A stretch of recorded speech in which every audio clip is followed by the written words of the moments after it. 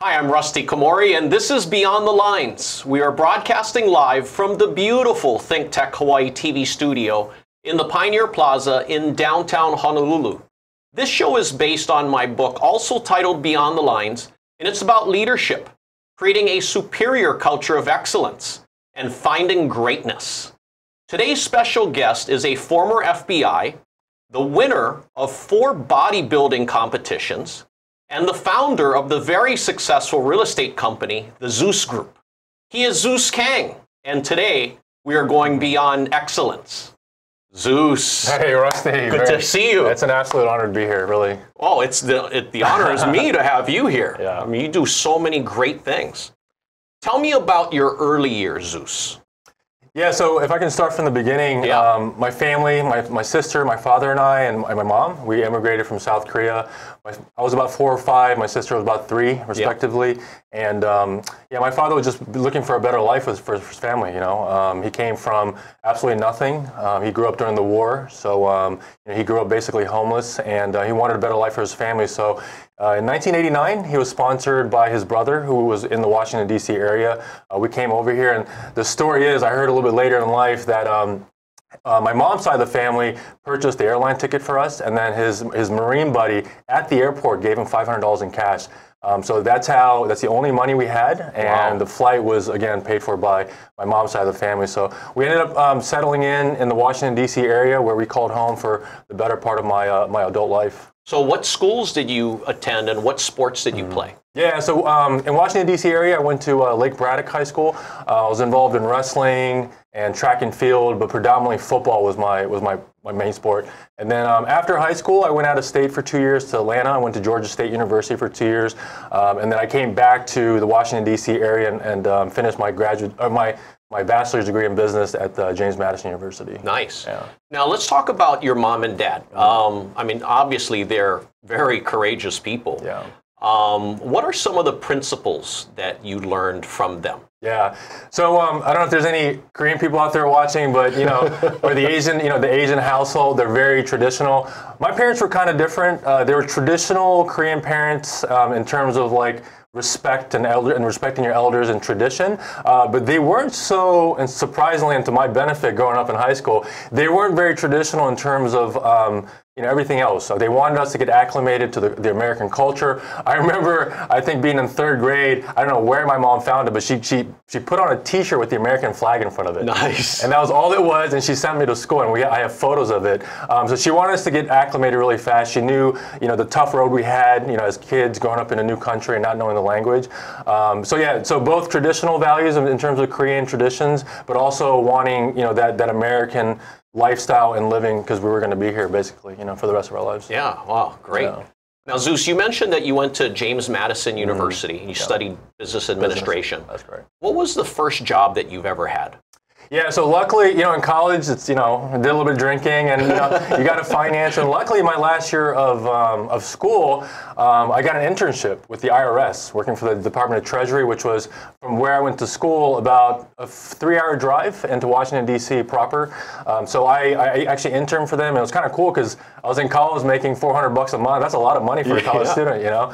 So I'd host all our parties, and so I did a little bit of work for them, interning, and then they were impressed enough to where after I graduated, extended a full-time position. So I went back home, and then I was going to Washington, D.C. and working out the IRS Department of Treasury headquarters. Wow, yeah. Interesting. Yeah. Now, Zeus, let's talk about you winning 4 bodybuilding competitions. Okay. I mean, that's amazing, and we have some pictures we're going to show too. Now, tell me about why and when did you first start getting interested in bodybuilding and fitness? Yeah, so if we can just start from the start, I was very heavily into football. Okay. I remember while I was training with the junior Olympic team, using Taekwondo. I mean, I did Taekwondo for 4, 5, 6 years growing up. And then, you know, in high school, it's not just about, in hindsight, making the Olympic team, which would have been great, but it was about, you know, being popular and stuff like that. All my friends were playing football, so I decided I couldn't do both. So I decided, okay, I'm going to do football. I got my parents' blessing, and I started weight training very heavily. So as a part of playing football in any sport, you have to weight train. And so I got into powerlifting, And I got really good really fast. I was really dedicated. I fell in love with lifting weights. I ended up competing in powerlifting and winning a lot of shows, not only in my weight class, but a few above. So I knew I had found something that I really loved, and that kind of carried over. And then about 4 or 5 years ago, I was at a gym here in Honolulu, and I had someone come up to me and say, "Hey, when's your show?" And I said, "What show?" And he said, "Well, there's a bodybuilding show coming up in about 3 months, and you should compete." And I said, "What's bodybuilding?" I'd always seen those magazines of Arnold, and so I thought, well, why not? And he had competed before, and he said, "Let me put together your diet. Just continue what you're doing in terms of your training," because I was training hard, and I ended up winning my first show, and then my subsequent, next 3 shows. Jeez. Yeah. So Zeus, we're going to show a picture. I mean, there's a picture of you with 2 Mr. Olympias. Now, I think it's a picture of 3 Mr. Olympias, in my opinion. There might be someone behind me then. Now, what are the best and worst parts of training for competitions? Yeah. I'd say the best part is really pushing yourself to new limits. I mean, it's really difficult. I mean, it's 15 weeks of roughly of just, I mean, I was counting my grains of rice. Wow. I mean, that's how very specific your diet needs to be. And so it really, I mean, I've been working out my whole life for a better part of almost 20 years now, and you kind of get complacent, as far as you're working out. You're in there and you work hard, but you don't really know your body's physiological and mental capabilities and where that ceiling is until I first competed. And it allowed me to really think, oh my God, I can change my body with my mindset. So the way I thought, I knew how to go on a show date, and I trained my butt off, and I dieted as hard as I could. And when I got there, the results yielded to where, it really showed the hard work that I put in.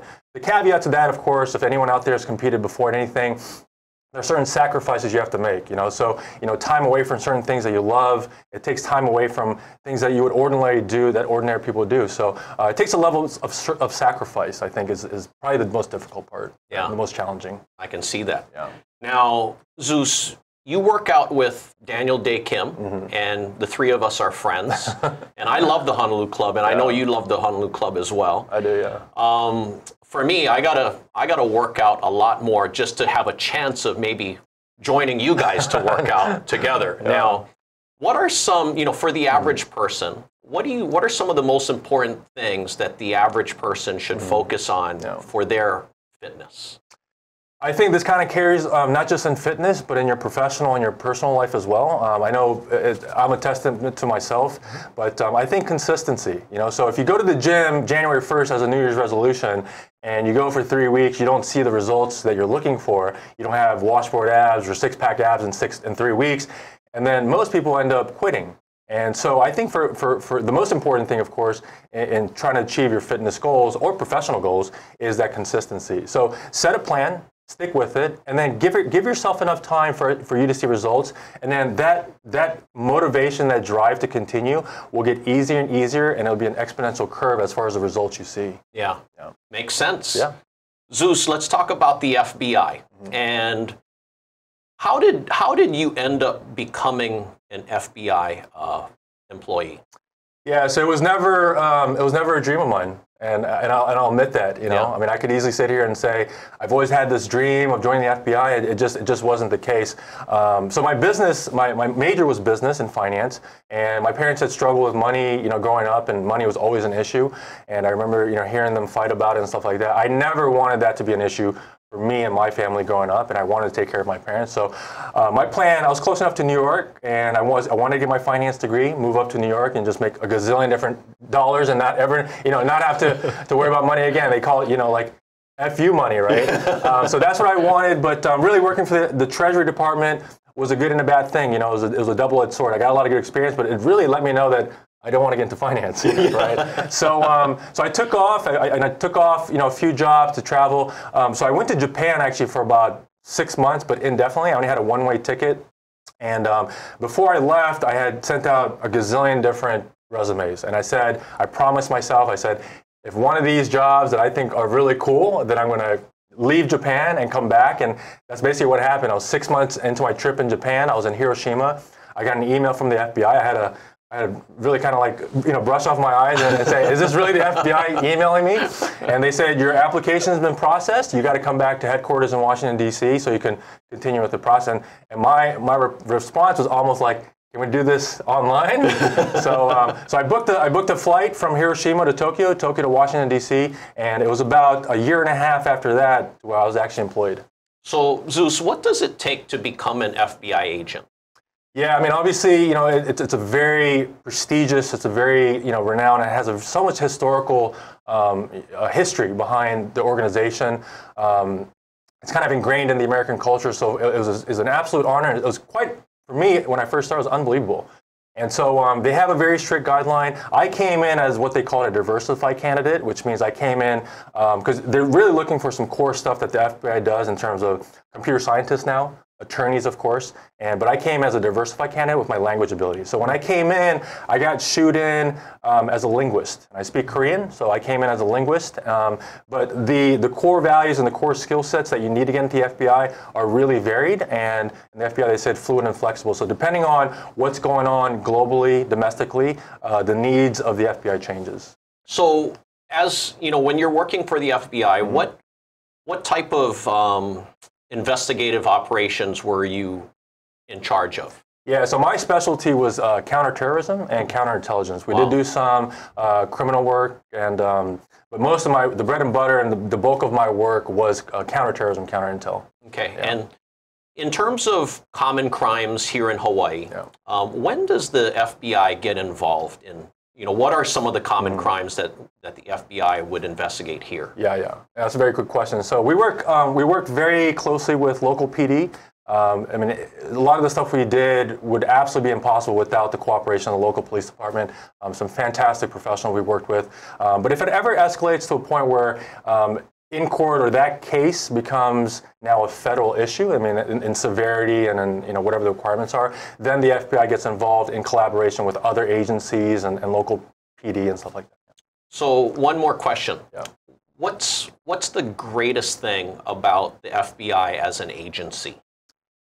Man, there's so many great things, right? But really, like any good organization, I mean, I really have to, to say it's the people that work there. I mean, I've met so many great people with so many world-renowned and skill sets. Stuff that I've learned. I go into work every day and I meet, the people that I work with, and working side by side with them, I've learned so much over that 5.5 years. So I would definitely say the biggest part of the FBI and what makes that organization so great are the people. Yeah. Well, you guys are all learning so much, great things from each other. Yeah. Now, when and why did you end up leaving the FBI? Yeah, so it's a good question. Who in their right mind would do that, right? I mean, it took me the better part of 2 years to get the job, and then to 5.5 years down the road to be submitting a letter of resignation. It was definitely, for me, it was the most difficult, but the best decision I ever made in my life.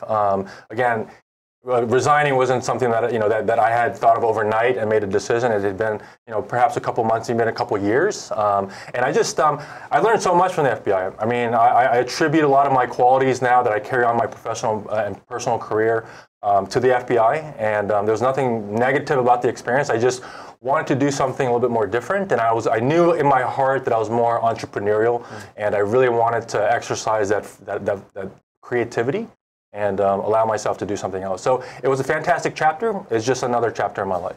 And then once you left the FBI, you decided to travel for nearly a year? Yeah, as crazy as it sounds. So a lot of people ask, did you have 100,000 saved up? You're planning to go for a year, like how, and luckily I was able to buy a condominium in Waikiki, and I rented it out. And yeah, so I mean, if I can share with you kind of what that looked like. So the night before I printed my resignation, I had on my computer screen, I had one, I think, Microsoft Word document with my letter of resignation. And then on my little laptop computer, I had, I think, Expedia or some travel website with a one-way ticket to Iceland. Whoa. Yeah, so I knew, and it was non-refundable. I'm cheap, right? So I knew if I booked it, then that was it, right? So I hovered over the reserve button for a while, and then I just clicked. Wow. And then I ended up printing my letter of resignation. So the week following, I think I submitted it. They were very happy because they thought I was actually asking for a promotion or something like this. But Yeah, so that's how it all started. Wow, interesting. And so to date, how many countries have you visited? I've been to 51 countries. Oh, wow. Yeah. Well, I want to be like you. Zeus, we're going to take a quick break, and then when we come back, we're going to continue going beyond excellence. Awesome. You are watching Beyond the Lines on ThinkTech Hawaii with my special guest, Zeus Kang. We will be back in 60 seconds. Aloha, my name is Mark Shklov. I am the host of ThinkTech Hawaii's Law Across the Sea. Law Across the Sea is on ThinkTech Hawaii every other Monday at 11 a.m. Please join me where my guests talk about law topics and ideas and music and Hawaiiana all across the sea from Hawaii and back again. Aloha.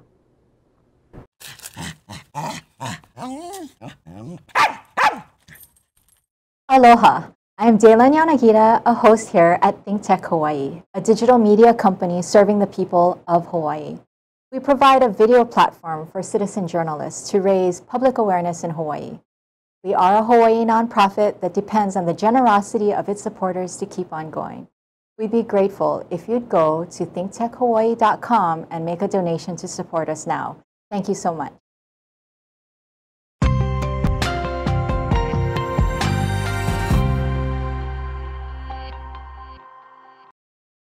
Welcome back to Beyond the Lines on ThinkTech Hawaii.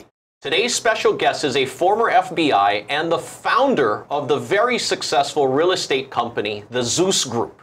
He is Zeus Kang, and today we are going beyond excellence. Zeus, I want to ask you, what is your passion? Yeah, so passions often change. For me right now, it's my business. It's real estate. I knew I always wanted to get in real estate.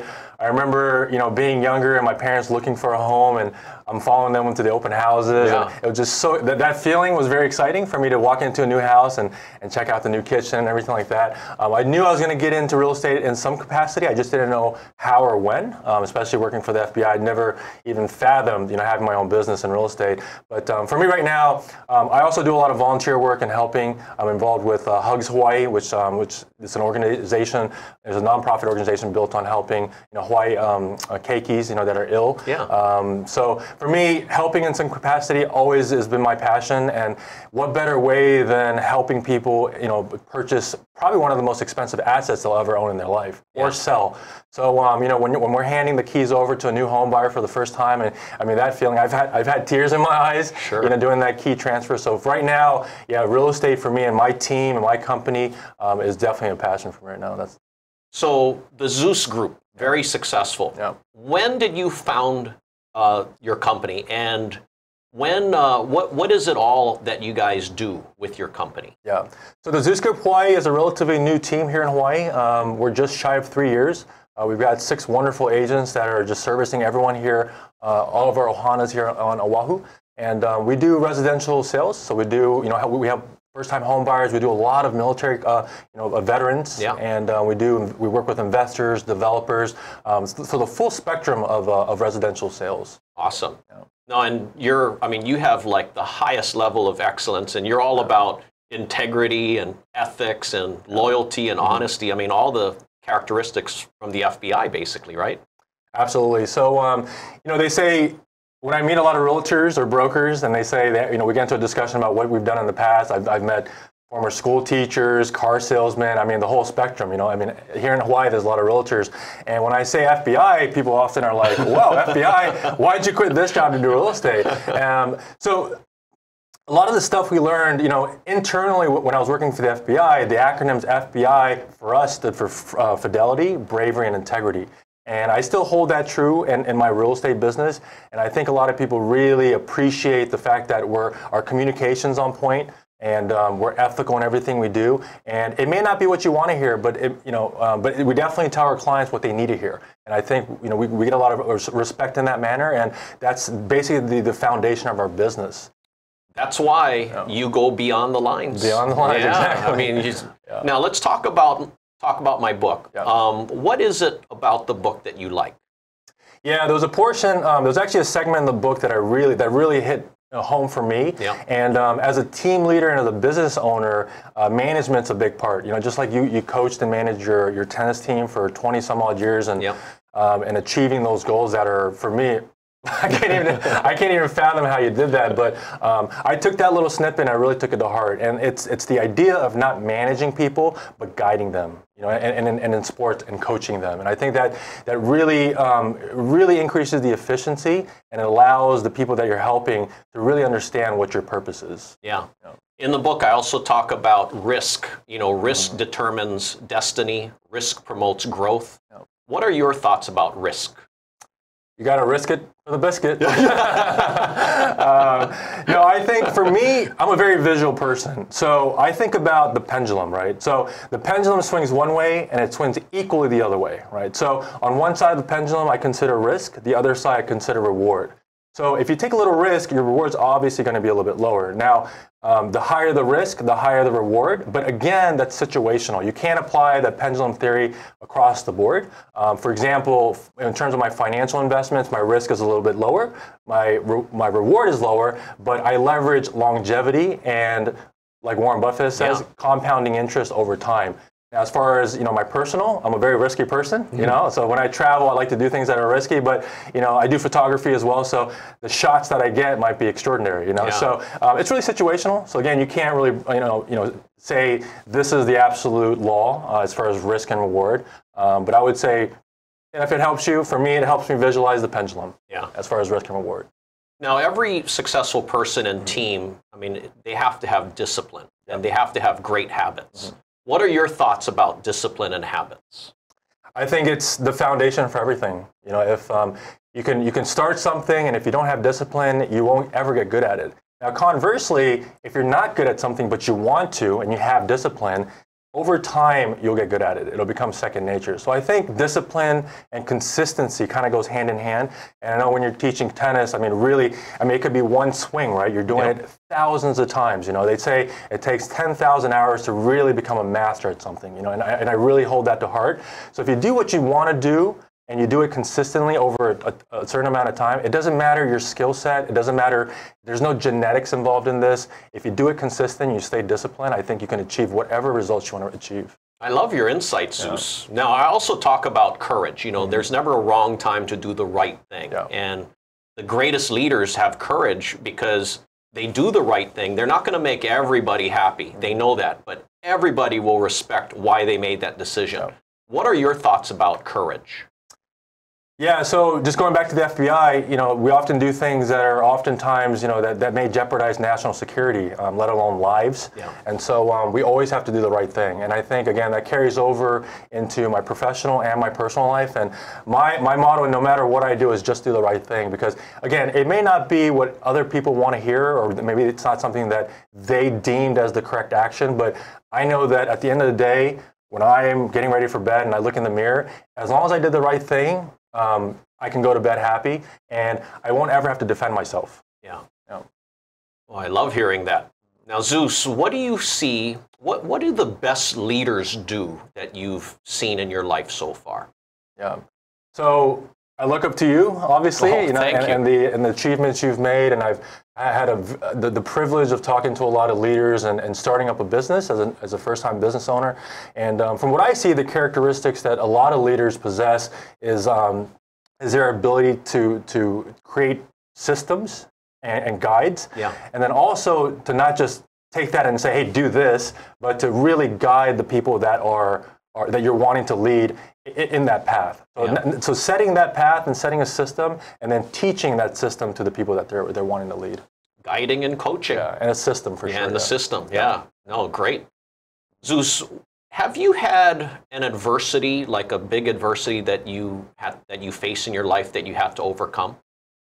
Yeah, for certain. I remember when I was a couple years after college, I remember my father getting very sick, and at the time, my pipeline dream was to go to London and to go to school and find a nice English girl and settle in the country and get a couple of sheeps and lead that whole life. And I had everything set. I got accepted to the London School of Economics, which was my dream school. And I was talking to my roommate. We were talking about what we were going to do, and I was very excited, obviously. in that time, unfortunately, my father got very sick. He was diagnosed with stage 3 gastric and esophageal cancer. And so, as a son, needless to say, I deferred my enrollment. I deferred. And eventually, they basically canceled my partial scholarship. And I had to help my dad heal. The results, obviously, there were no guarantees. We were getting some good responses and some bad from the doctor, from the oncologist. But it was a huge adversity because I wasn't sure if I had just basically gave up my dreams of going to my dream grad school in order to fix my dad, So that was a really tough time, but I think what really helped me was to really evaluate what the task at hand was and to simply put everything aside and say, what do I need to do to get the job done? And that was to be there for my father, and luckily he's still with us today. And that was a tough time, but we made it out.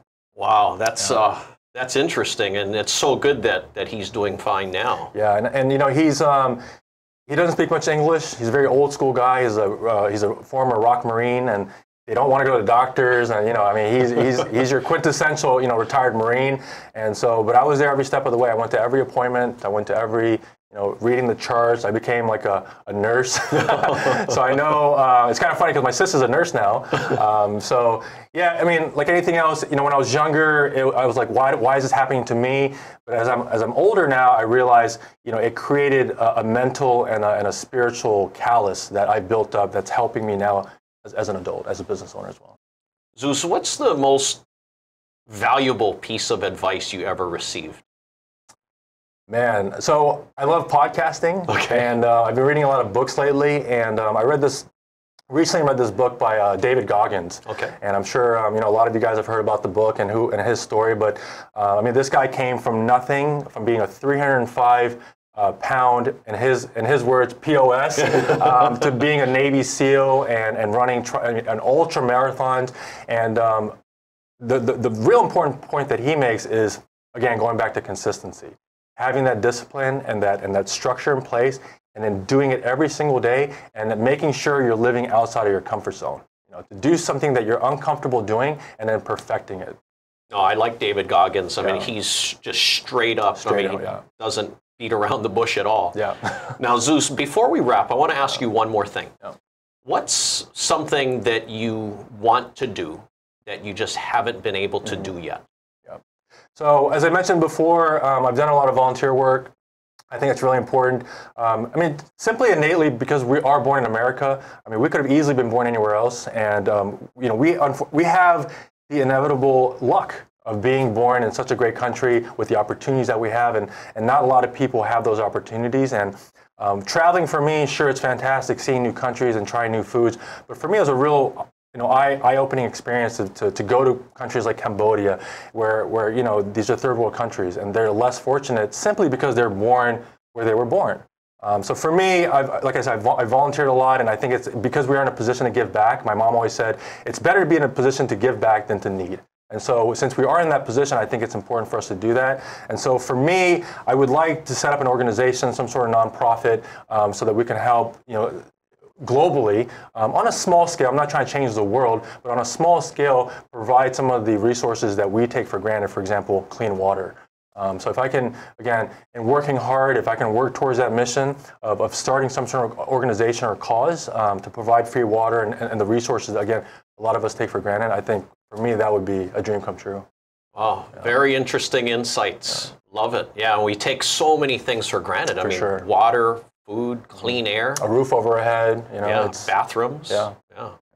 Zeus, I really want to thank you for joining me on the show today, and you definitely live up to your name, Zeus. So I really appreciate you. Thank you so much. It's been a real pleasure and honor. Thank you, Zeus. And thank you for watching Beyond the Lines on ThinkTech Hawaii, and a special thank you to my clothing sponsor, Iolani Incorporated. For more information, please visit rustykomori.com, and my book is available on Amazon and Barnes & Noble. I hope that Zeus and I will inspire you to create your own superior culture of excellence and to find your greatness and help others find theirs. Aloha.